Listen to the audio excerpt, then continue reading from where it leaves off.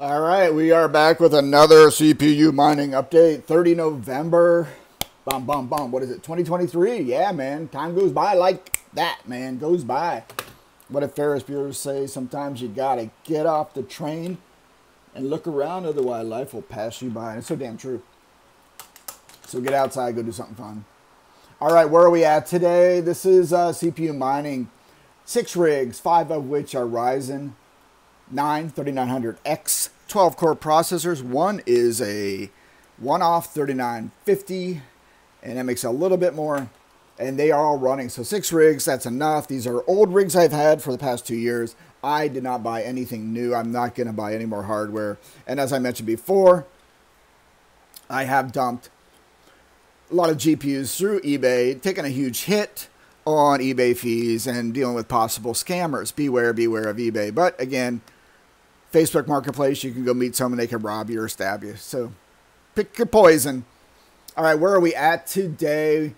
Current actual profitability. All right, do I have to point? This is old school, man. My stupid Mac doesn't work well, so I'll never buy another Mac again. $7.91 a day.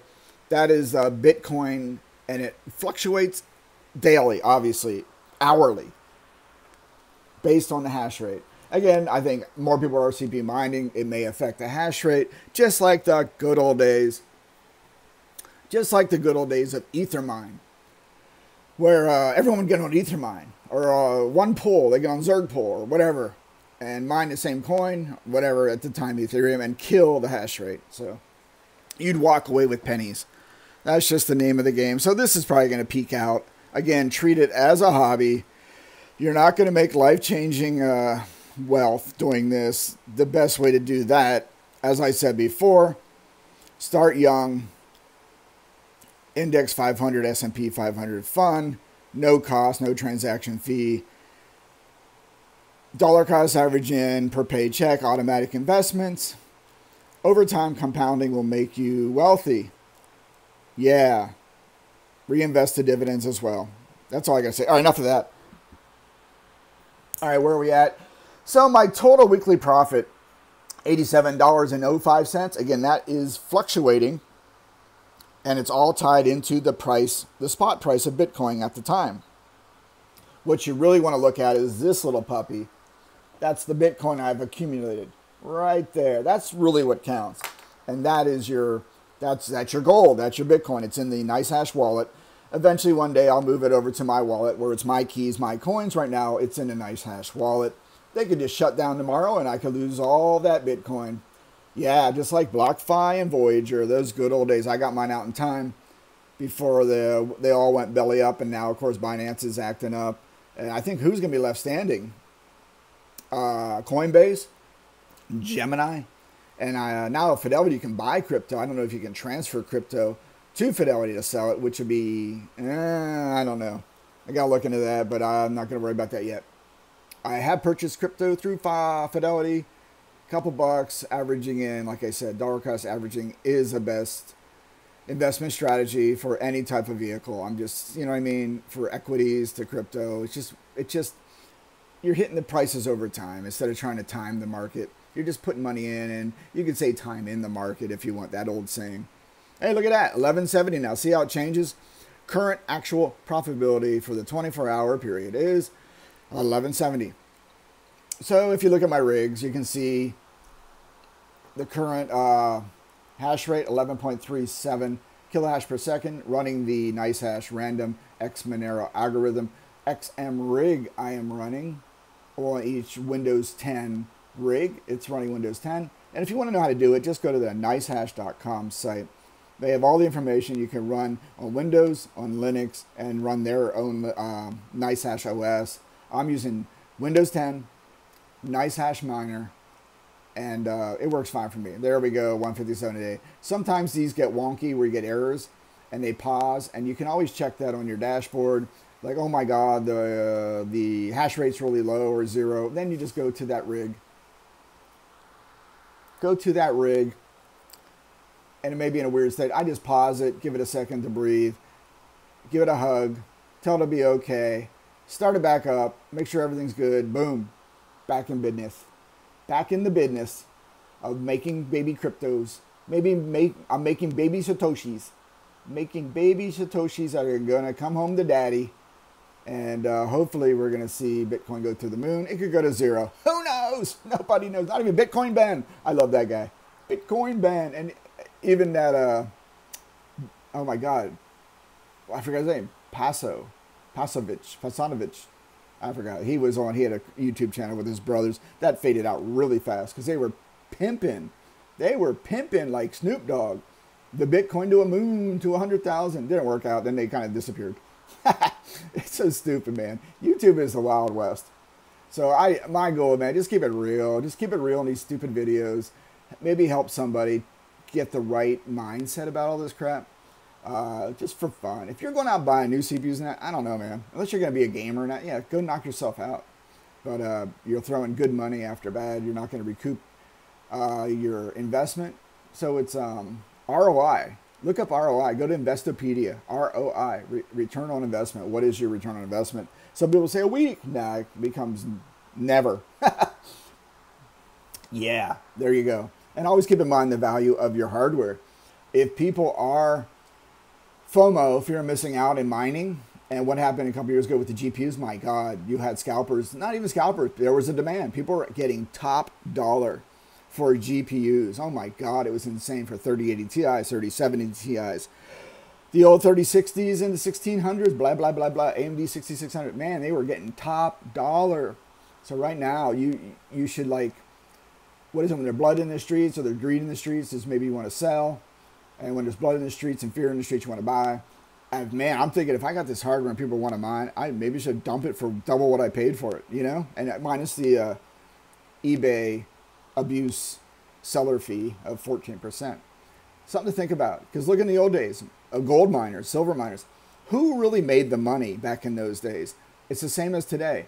It's the people that supplied the donkeys, the wagons, the shovels, the picks, everything, the buckets, the food, the housing, whatever. Those are the ones that made the money, not the people actually mining for gold. That was very, very rare, one-offs. So maybe back in those days, somebody hit a block and it was a block of gold. Here, somebody hit a block and then they disappear. They made $2,000, whatever. So again, remember that history is a great teacher, and you can find out who makes the money. It's the people supplying stuff. All right, let's go forward. You can see my rigs here. They're all running north of 12 kilohash per second. Oh, Rocco Taco 9 is 11.96. It proved me wrong, and I admit that. So, and here's the AMD Ryzen 9 3950X. 16 cores, baby. That's better than 12. 16 is better than 12.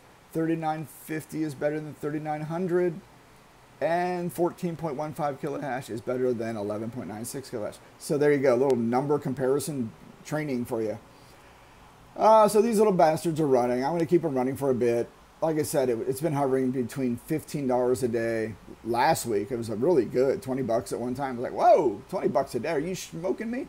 And now it's hovering about there, 7 to 10.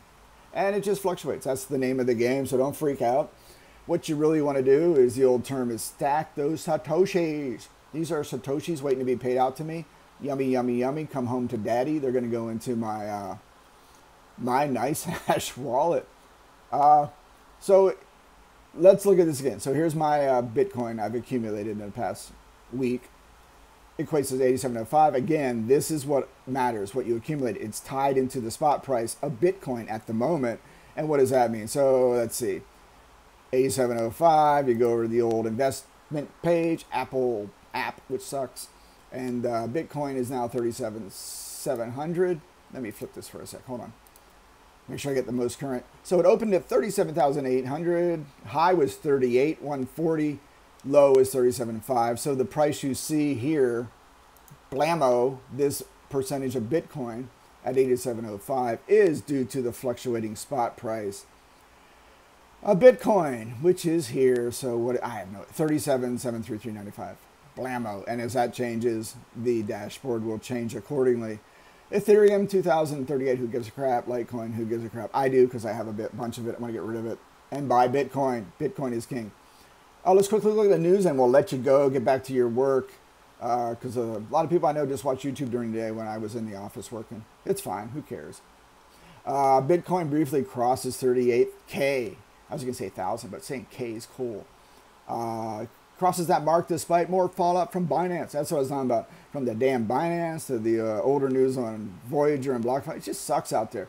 So hopefully some of these exchanges like Coinbase and Gemini will stick around.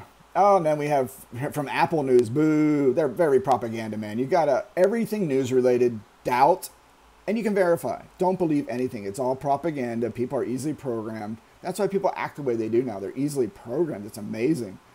You put this programming into your brain. And, and I'm probably guilty of it too. Whatever they put in your brain, they're trying to propagandize you and program you. And you become a useful idiot. So look, fresh Bitcoin hype shows crypto just can't help itself. So they're kind of making crypto, Bitcoin, it's all hype. Why would Apple News do that? Who's telling them to? And what's their motivation? Are they trying to downplay Bitcoin so they can buy more? You got to look at follow the money and what's their ideology and what's their narrative. It's all bullshit all the way down. Do what you feel is right and try to use some critical thinking skills, dear God. You can watch YouTube, but formulate your own opinion, man. Like, look at this. You know that's bullshit. Oh, it's hype. Well, no, there's some big investors getting ready to move in. BlackRock, come on, dude. So Apple's a bit, they need to run through their safe space. We'll give them a paperclip to make them feel happy. And then we'll give them a participation trophy for playing as they, in China, keep abusing people and have sweatshops. All right, let's go on. CNBC, Bitcoin crosses 8K. CNBC is another shill outlet. They have that Kramer guy. And I learned, if you want to get wealthy, listen to that crazy man, Kramer. He's just a clown. And do the opposite of what he does. There's actually trackers called the inverse Kramer tracker. And it shows how you would do if you did the opposite of what that idiot says. Because he was saying, oh my God, Bitcoin's done like 2 months ago when it's at 25,000. Let's see, where the hell is 25,000? Right? Oh, that's 2023. Before it shot up. Yeah, wait, there we go. 25. I remember the little bastard came out. Oh my God, it's over. Bitcoin. And then boom, it starts going up. Bam, 38. Yeah. So do the opposite. Follow the inverse Kramer. You might do all right. Not financial advice. Either is his, man. His will ruin you. Holy crap. Oh my God. So anyway, that's all I got. We're holding here 37.7. Just on a kind of little plateau. On the little plateau, waiting for something to happen. Maybe Musk will come out and tweet something about Dogecoin and that'll go to the moon. I just so freaking hate that part. I hate that part of the crypto ecosystem. One fool can come out and just post something and it freaking causes the price to crash or go up. It's just stupid. It just shows you it's all psychological. We're all in a game. All right, let's see. That's where we're at now. That's all I got. There's a little CPU mining update. Like I said, treat it as a hobby.